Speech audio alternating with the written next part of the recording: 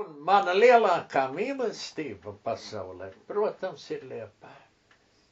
1952. gadā atbraucu ar vilcienu. Stacijas laukuma man sagaidīja Josips Visarinovičs Staļins.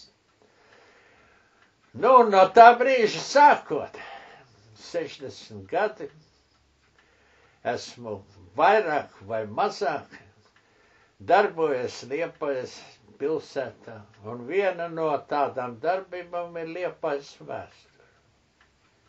Liepājas vēsture sākās ar to, ka no dzērves atnāca sens latviešu milzis un atnesa akmeni un nolika ezera malā.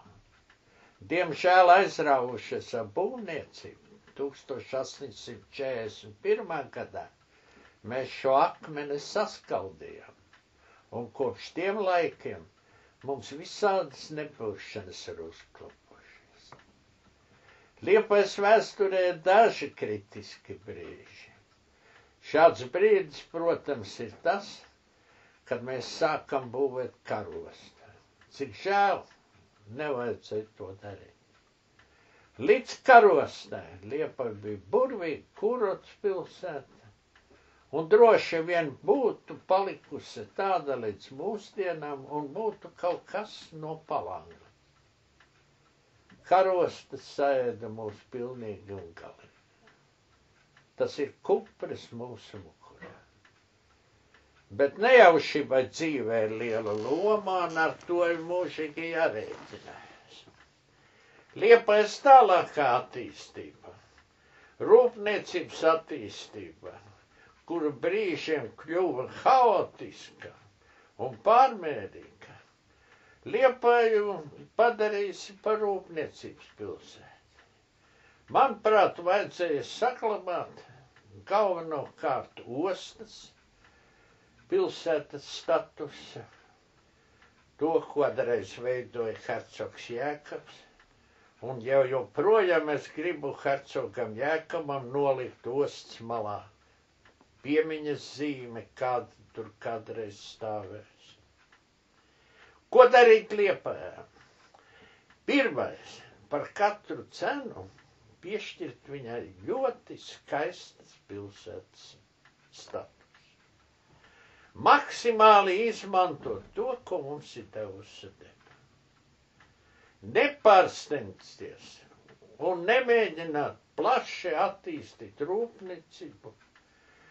Pietiek ar to, ka mēs esam 84 000, jo lielās pilsētās, kā rāda pasaules pieredze, kaut kas ļauns un riebīgs iemaino. Un cilvēki strādā šajās pilsētās, bet brauc dzīvot ārpus pilsētā.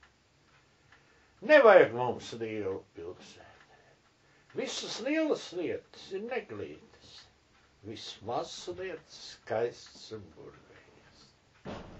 Ļoti svarīgi būtu to kupri, kas mums ir mukurā, padarīt par vienu no skaistākām vietām Liepājā. To izdarīt var, tur vajag gudru domu un darīšanu.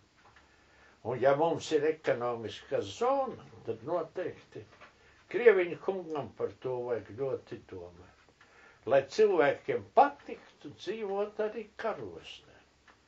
Jo tur tā pati plūdmale, kas ir mums šeit Vecpilsētā, arī ir ļoti burvīga un skaista.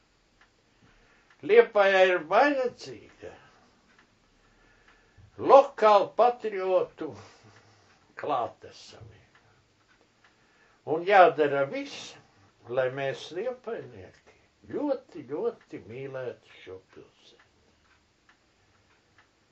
Liepāja ir mans sapnis, un es esmu laimīgs, ka šai pilsētā esmu nodzīvojis visu savu radošo mūžu.